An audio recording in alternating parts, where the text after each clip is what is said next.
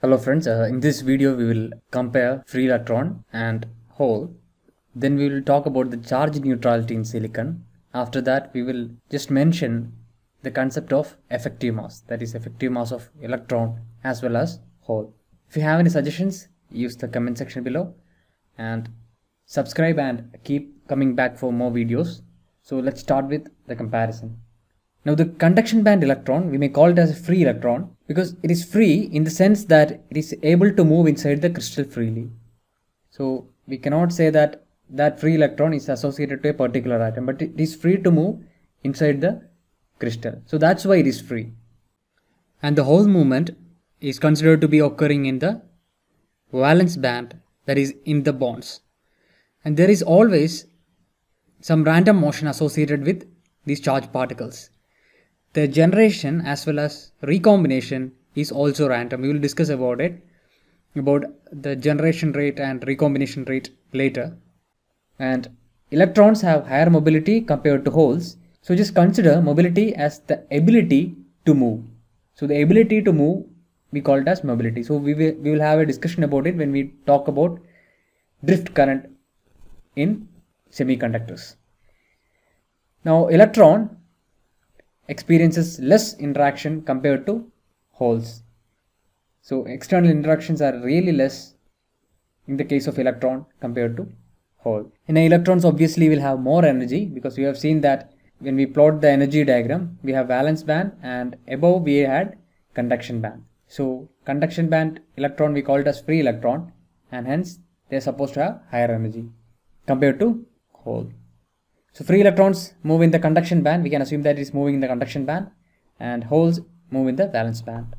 So electrons have negative charge and holes have positive charge. The free electron, the charge is minus 1.6 into 10 power minus 19 coulomb, and that of hole is plus 1.6 into 10 power minus 19 coulombs.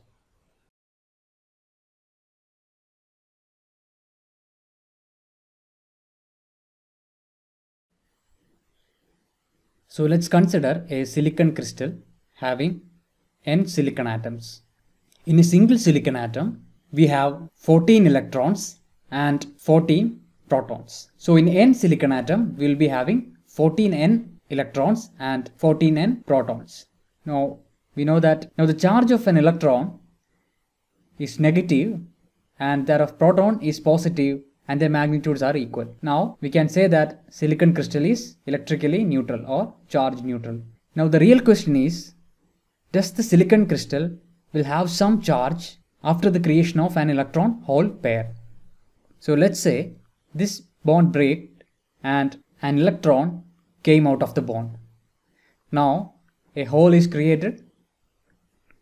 So now we have a hole here and electron outside the bond, that is within the crystal but outside the bond we have generated a free electron and a hole, and the silicon atom here have gained positive charge. Okay, the silicon atom had positive charge, but the silicon crystal is still charge neutral.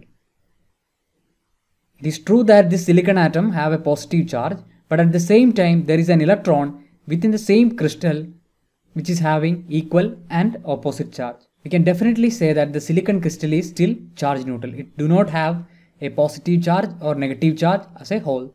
Now we will see the concept of effective mass.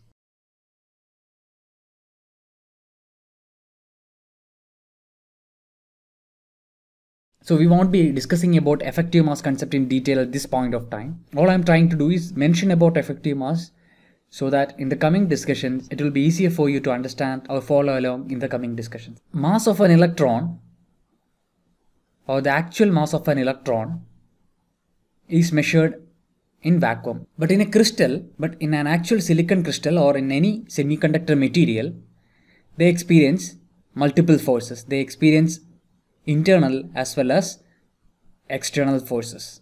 So it should show some difference from actual mass of the electron due to these forces. And it varies with the material we are talking about, and it also varies with the energy band where we are looking. So in order to accommodate these forces, we encapsulate those information into the concept of effective mass.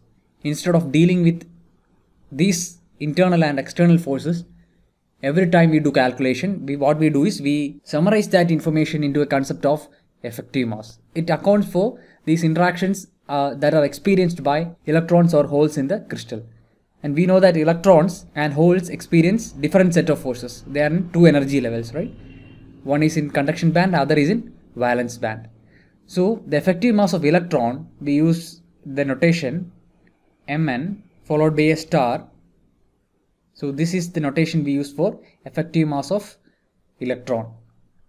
Here the suffix n represents negative charge and star represents that this is not actual mass of electron but the effective mass. Now for hole we use Mp star, where P stands for the positive charge of hole and that is the effective mass of hole. So in the calculations of charge transport and calculations involving mass of charge carriers, we will be using effective mass instead of actual mass. In order to calculate the effective mass, you need to understand about the energy band structure of that particular material. We won't be discussing much at this point of time. All we need to know is that we cannot use actual mass of electron, which we assume that it is measured in vacuum, but instead we need to account for the internal and external forces that an electron or hole experience in the crystal.